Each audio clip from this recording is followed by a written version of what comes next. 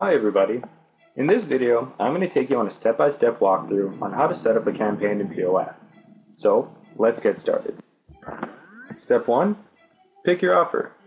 Now when I'm selecting an offer, there are a few things that I keep in mind.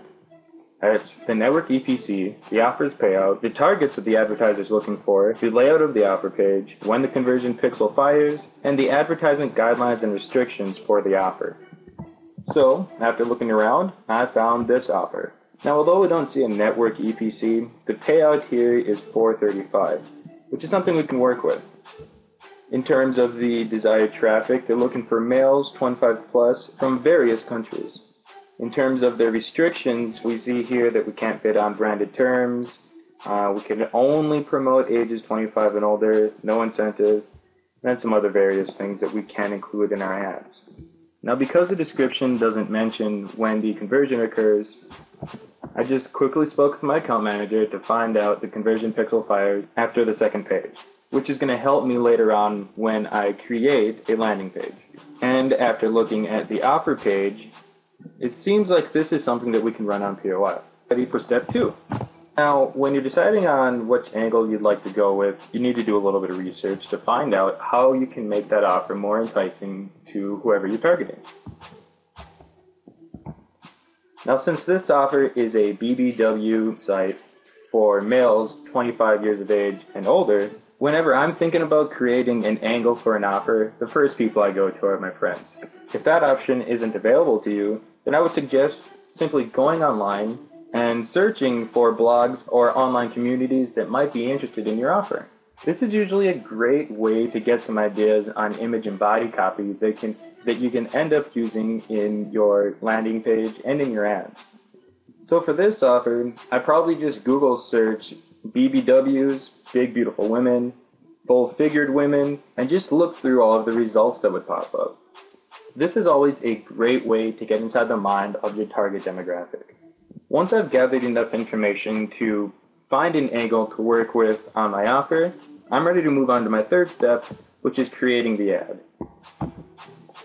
Now, whenever I'm creating an ad, I always keep in mind the basic concepts of marketing. And that means putting together image and body copy that really belongs together, that's congruent, and finding a way to design the ad so that it pops up at the user and grabs their attention. So for this offer, I designed this ad. Using this type of layout, I would split test with 10 images and 2 headlines, giving me 20 creatives to use for my first inject for this campaign. Once I've gathered all of my ads, I move on to my fourth step, which is creating my lander. Now for this particular offer, I actually wanted to create a landing page that would look really similar to the offer page. So using Dreamweaver and Photoshop, I just created a real quick lander like this. A lander like this is usually used to merely engage the user so that they go on to fill out the offer and fire that conversion pixel. Once I have my lander and creatives all gathered, I'm ready to move on to the next step, which is setting up my tracking.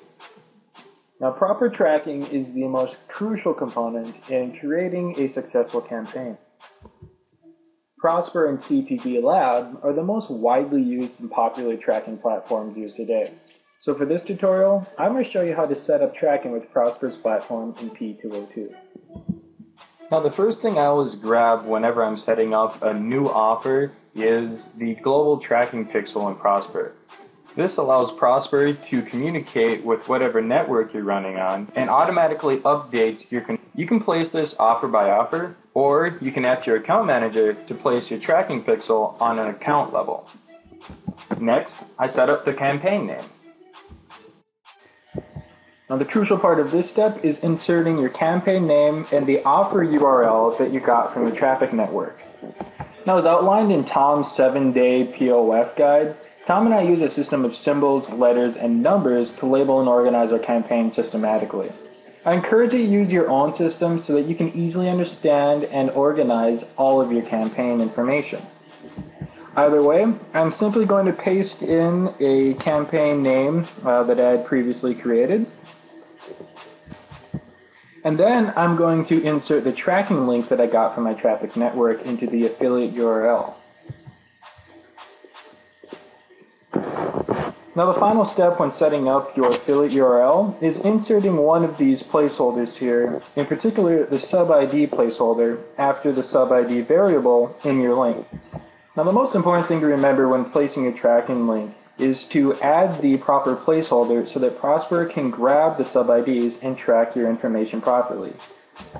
To do this, you simply need to click on this sub-ID button and the link will be appended for you. Once you have your hit path all set up, you can just adjust the payout and hit add.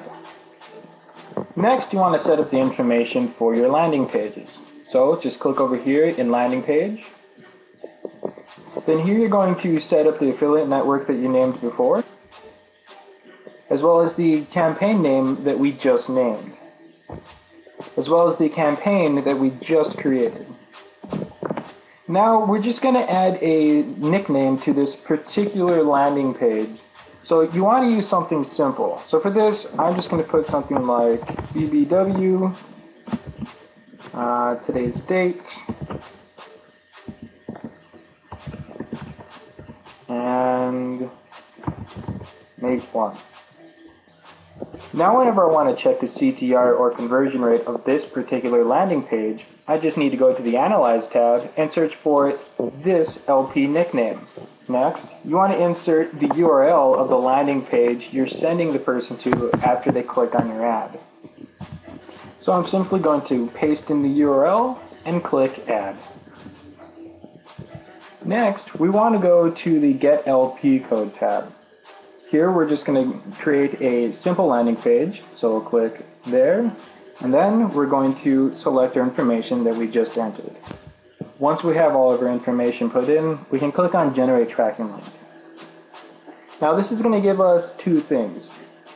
First, it's going to give us an inbound JavaScript landing page code. This particular code is actually going to go into the body tag of our landing page that we just created. So to do that, I'm just going to copy the text, and then I'm going to pull up the lander that I just created.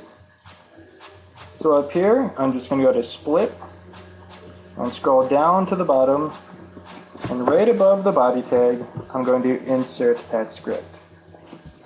Next, we need to insert the code for our redirect. So we're just going to go back to Prosper, and select everything in this box. Now we're just going to create a new PHP file that we're going to save as redirect.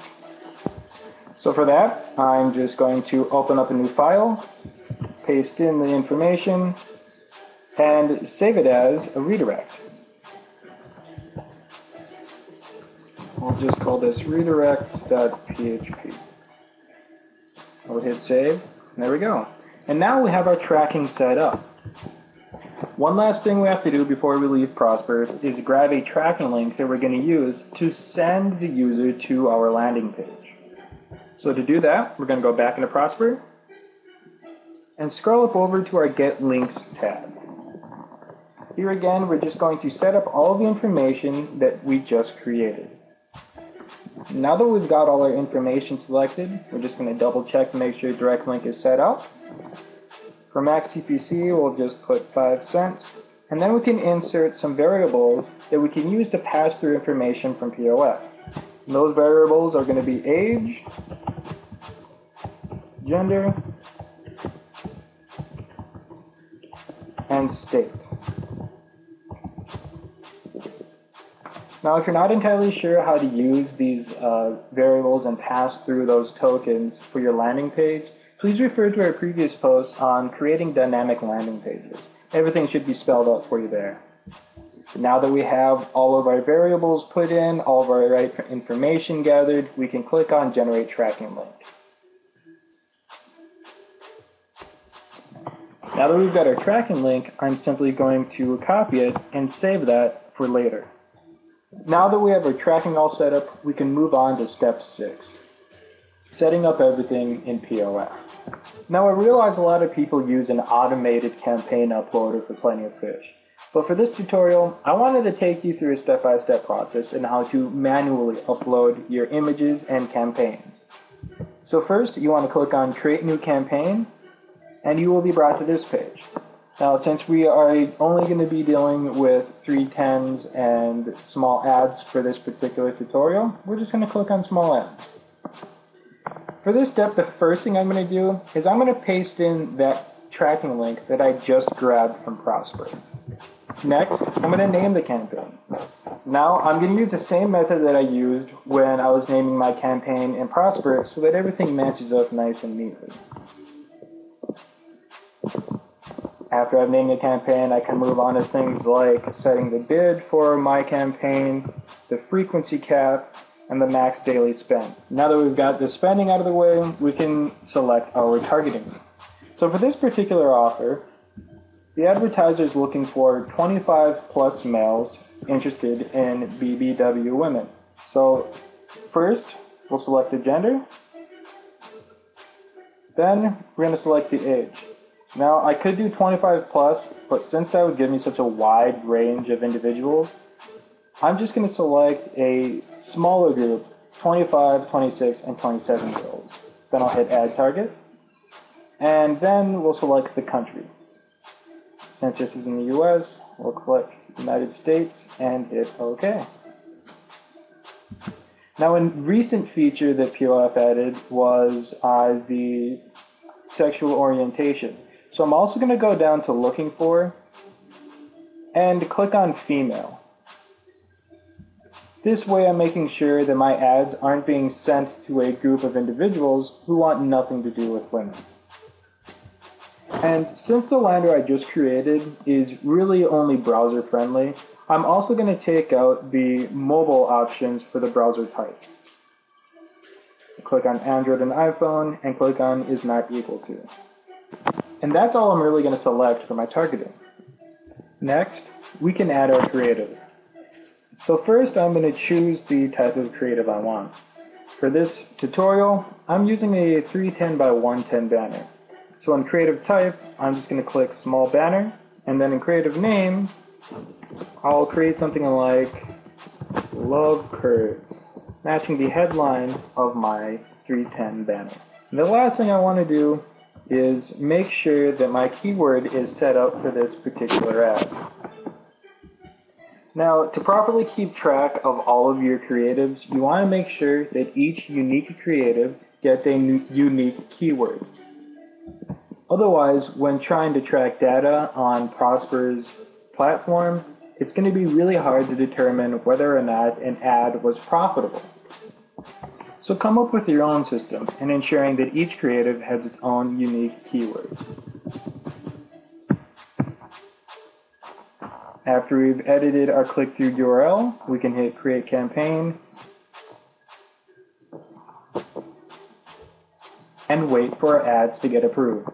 Now that we've created our campaign, we can move on to the last and final step, and that simply is to optimize. With our ads approved, we can now sit back and gather data. Here you can either relax and read a book, check out a movie, or work on a separate campaign. The important thing here is to let your ads get delivered and just gather the data. Any questions regarding this process can be answered in great detail in Tom's 7-day POF guide. Well, that's a basic walkthrough of how I set up my campaigns. If you have any questions on the video, please feel free to comment down in the section below, and keep an eye out for upcoming posts from us here at iPixel. Thank you for watching, and take care.